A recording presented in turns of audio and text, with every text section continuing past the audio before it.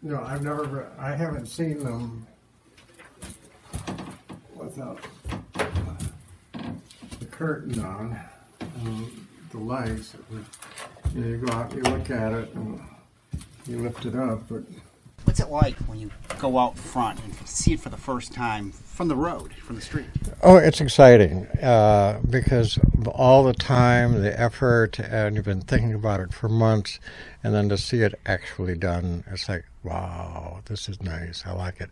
And then it's like, oh, wait, why didn't I do that? Why did you sort of pick apart what you've done? But all in all, I really do like it, and I'm pleased with the windows this year. I think they look good. And I know some people might say, well, what does that have to do with Christmas? But it's for children. It's for the children in all of us, I think. So. Oh, you look at them all, and you remember each of these fairy tales. Yeah. So, yes, I'm happy. Thank you for doing this for the community. This really is a treasure. You're more than welcome. Thank you. How soon in advance do you make your plans? We talk about it maybe at Christmas. Try to have it all planned out of what the windows will be by July, because in July I go to Atlanta to market, and maybe there's some things I can find there that would work for the windows. But it gets complicated of what you can do into the windows too. Whether it's when we're planning it, okay, what's it going to cost? Can we get the materials? How are we going to be able to get it into the window? Because once it's in the window, yes, it stays there for 6 weeks, but light bulbs burn out, and we have to get back into the window, and it's very tight space to working with. And we make everything. What's the biggest challenge you have doing this? Dealing with Bob. Dealing with Bob. Last minute changes. Oh, by the way, can we do this? Yeah, that would be it.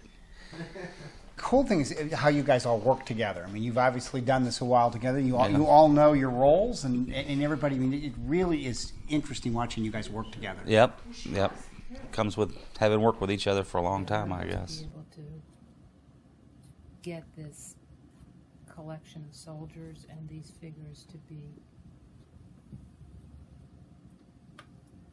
sort of mounted in the back and come forward so they're not sitting flat on the floor, because otherwise everything's, the floor doesn't rake.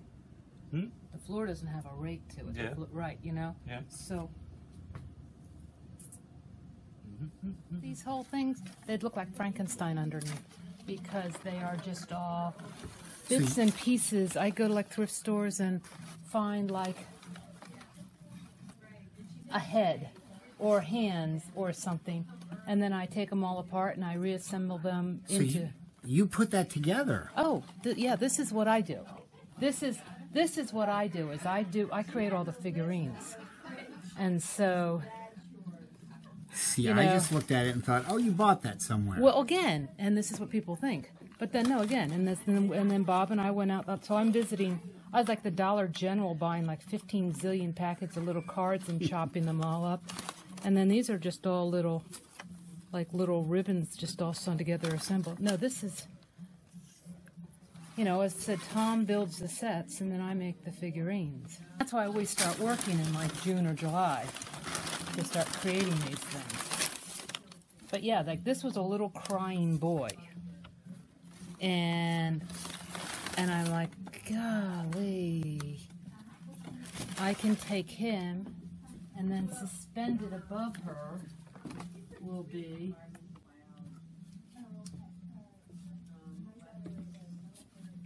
dangling in the air